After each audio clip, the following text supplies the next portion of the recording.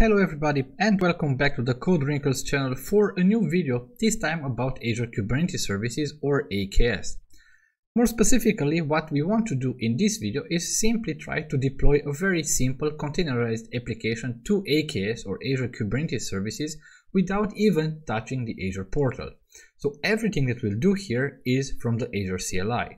Before we get started, I just want to say that if you are experienced with AKS or if you worked with Kubernetes, I think that this video might not be very useful for you.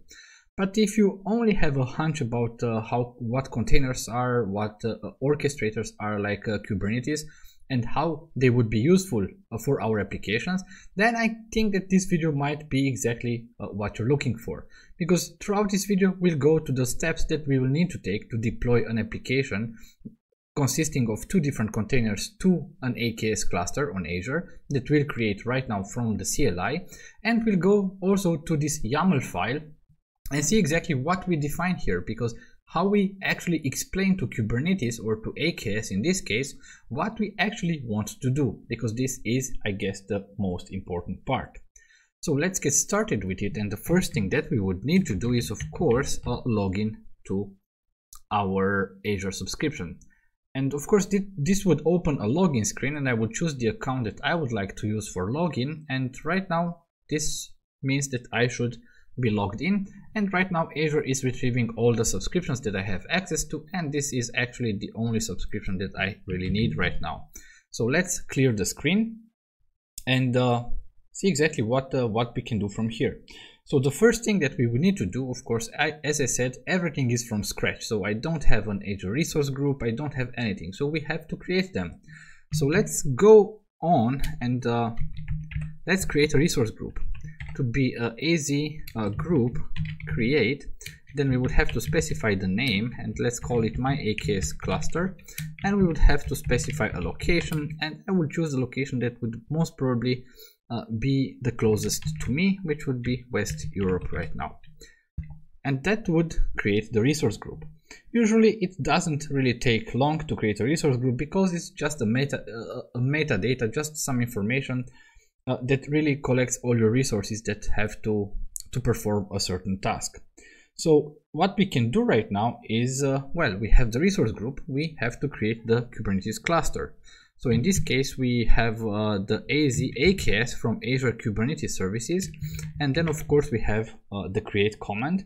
Then we would have to specify some information, of course. First of all, the resource group to which we want to deploy this cluster, and this would be my AKS cluster. Then we would have to specify the name of the application, and let's call this application voting app. And I will explain why we call it voting app just in a few seconds, because it might take a little bit longer for this resource to create for this Kubernetes cluster. So in the meantime, we will go to the YAML file that we have here, and then we'll also understand why we name this application voting app. Then another important thing that we can specify when we want to create an AKS resource is node count. So how many nodes do we want in our AKS cluster? Let's choose 1 in this case. And the reason why I choose 1, of course I could even choose 2 or 3 or 4 or whatever number would be really suitable for my application and the load that I would expect to that application. But bear in mind that here the node count really implies a lot of costs, because the reason is that Azure usually doesn't charge at all for the AKS service. So Azure just offers you this Azure Kubernetes Services as a platform as a service, I would say, so you can simply deploy it without the need to manually install agents and other stuff on the nodes. So everything is done by Azure, and it's actually done for free. But what you are paying for is the actual compute that you use. So basically, if you create here 2 nodes, this means that this will create 2 virtual machines. So in this case, we will pay, or I will pay for these 2 virtual machines, or for all the costs that these 2 virtual machines would incur to my subscription. So that's why we should be a little bit careful with the node count. I guess 2 nodes would be just okay for starting. And I would like to enable some add-ons, and there is this command enable add-ons. Let's maybe go a little bit higher up so that you can better see what I'm talking about.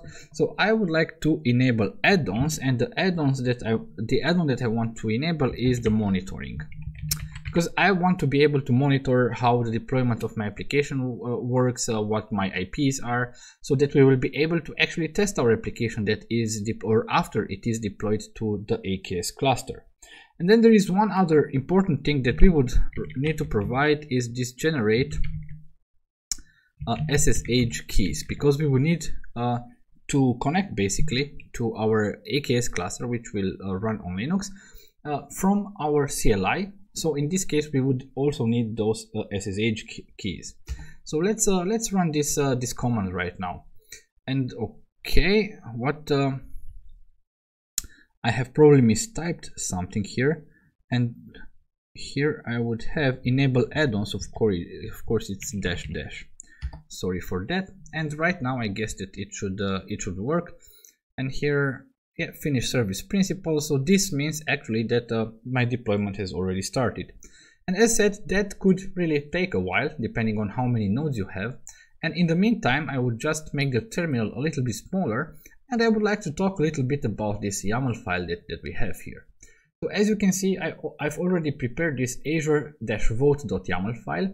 And when you deploy something to Kubernetes in general, and of course, when you do this with Azure Kubernetes Services, it's exactly the same.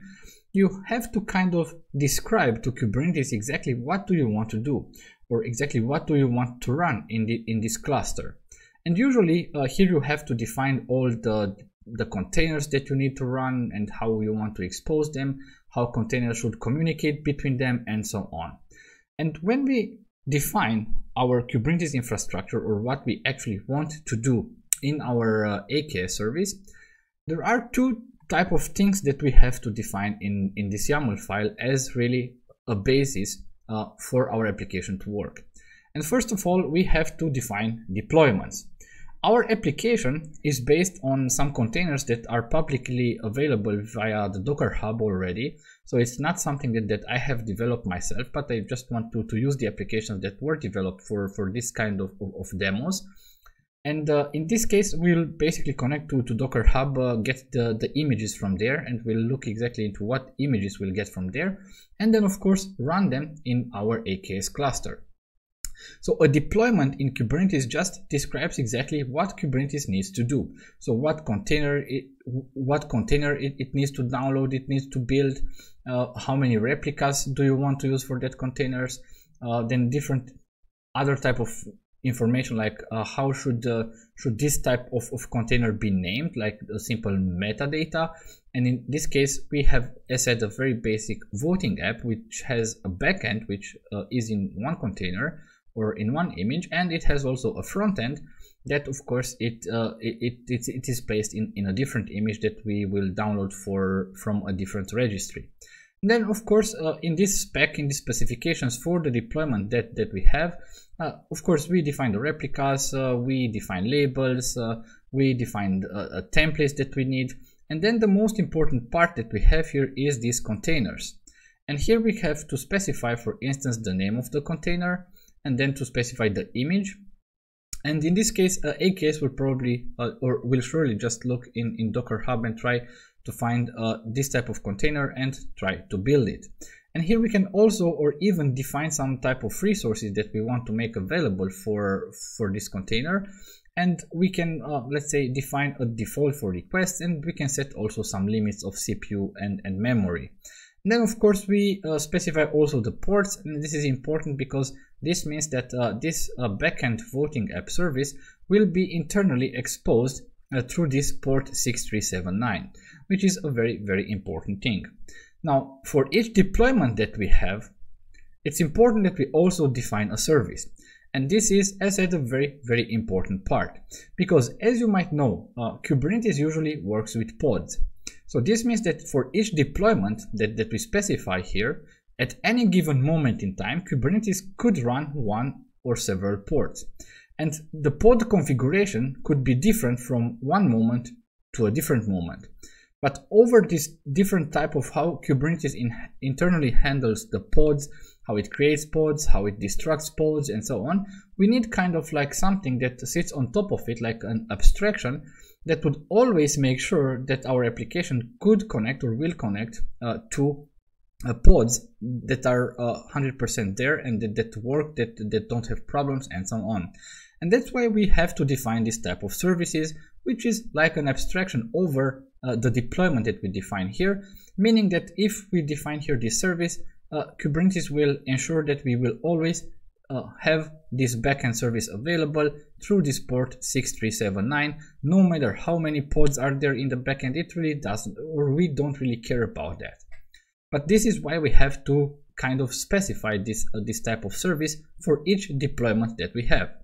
And then of course we have the second deployment, which is for the front end, which once again we have some metadata with some name, we have these specifications and so on. The only thing that I want to point out here is, once again, in containers, we say that we want the container Azure Vault Front, and the image is Microsoft Azure Vault Front with the tag v1, so the first version. And then we specify the resources that we need, the limits that we want to put, and in this case that we want to have the container port 80 open. And then here in this service, or the service belonging basically to this type of deployment that we defined previously, we say once again it's a kind service, it's an abstraction over this type of deployment, meaning that Kubernetes would guarantee us that no matter how many pods or how it handles pods, we will always have this port 80 available for our voting app front application. Now here there is one thing that is a little bit different from the previous service or the backend service, and this is that we have here this type load balancer. This actually is a very cool thing to do, because Kubernetes usually is hosted in different cloud environments. In our case, it's hosted in Azure, and hence also the name of Azure Kubernetes Services, but it could also run in different other cloud services. And usually when you run this type of application, or when you specify that for a certain service that it is of type load balancer, this would usually also create on the infrastructure side, I would say on the cloud service where this cluster runs, a load balancer that would basically balance the load between the different nodes or pods and so on. So we use this in order to be able, or to make sure that we will also have a load balancer in Azure, so that we could basically balance the load through different instances of our front-end application running. So right now we see that everything is done. So our AKS cluster should be created right now. There is one thing that we still need to do here is we need to install the AKS CLI, or the Kubernetes CLI, which is called kubectl. And we can achieve this simply by running Azure AKS install CLI, and that would install the kubectl CLI, and through that kubectl CLI we would be able to manage our AKS cluster that we have just created. However, there is one other thing that we need to do, or a last thing to do before we can really deploy our application, and we just need to get the credentials basically to be able to connect to our Kubernetes cluster.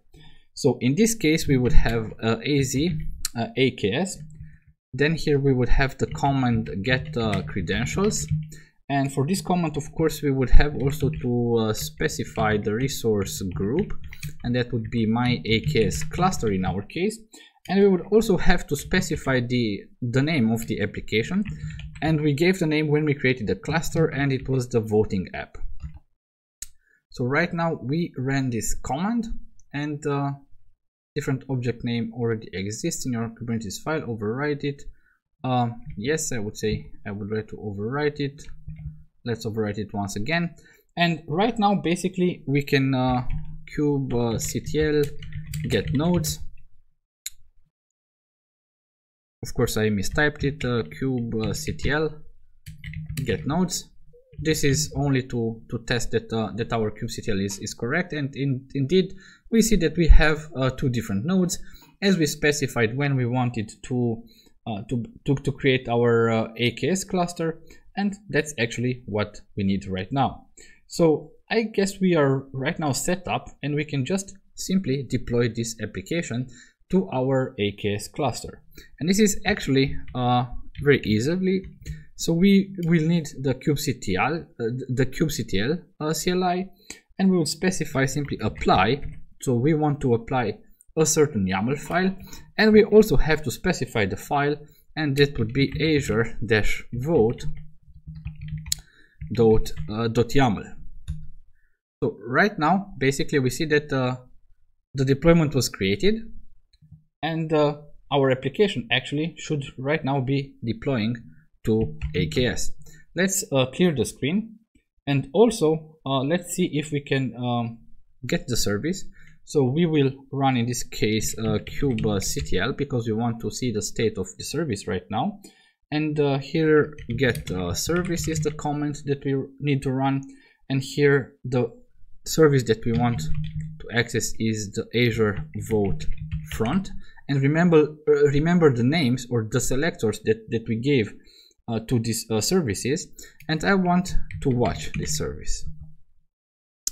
And here, if we watch the service right now, we see that it is of type load balancer, which means that in Azure, or Azure created also a load balancer for us behind the hood or under the scenes.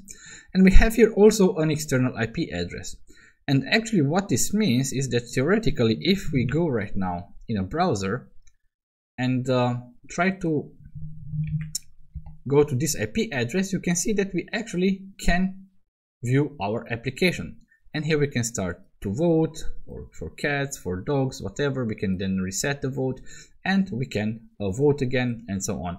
As I said, it is a very, very basic application, a very, very simple application, but we deployed it from the Azure CLI. We created the AKS cluster for it, and everything was done automatically without even touching the portal. So right now, actually, that's basically it. What we can do here is press Ctrl+C to exit the watch. And of course, before we end this video, that's something that I would also encourage you to always do when you simply test around, especially when you test around with services that that might cost a little bit. Just like in our case, we have basically 2 virtual machines for which we would have to pay.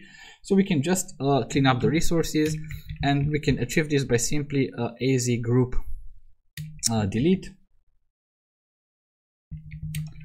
Then the name of the group that I want to delete, it would be my AKS cluster, and I don't want to wait. I say yes, I want to delete it, and I say no wait. I don't want to wait here until the service gets deleted. Maybe I want to do something else, so I just run it. My resource group will be now deleted, or Azure will start to delete my resource group and my entire AKS cluster. This could take a few minutes, so it really doesn't make a lot of sense to just wait here. So I guess that's it. We managed to deploy a very simple containerized application to a brand new AKS service, so a brand new AKS cluster that we created using our Azure CLI, and we deployed this very simple application running on 2 different containers to our cluster, and we were able to actually test it and actually access the application via a browser window, which is actually very, very cool. And if you want to get started with Kubernetes, that's really everything about how you should deploy something. Of course, this is only a foundation on which you can then build it on top, because there are a lot of things that can get complicated. So Kubernetes is not really very, very simple, but complexity comes when you have to add more complex applications, because you might want to mount data volumes, because you might also persist data. You might want to also configure an advanced networking and define exactly how different services or different deployments should communicate between them, and different other things that are really, really important. But as said, this is a very good foundation of starting building your first or deploying your applications. If you build applications on containers, this is really a very, very important step on how you can deploy them. Because if you already have an application, maybe a side project or anything that you have worked on or that is published to a container registry, then you can simply just go ahead and deploy your application to AKS just using the CLI, as we did here in this video. Thank you very much for watching, and I hope to see you there back for the next video. Bye.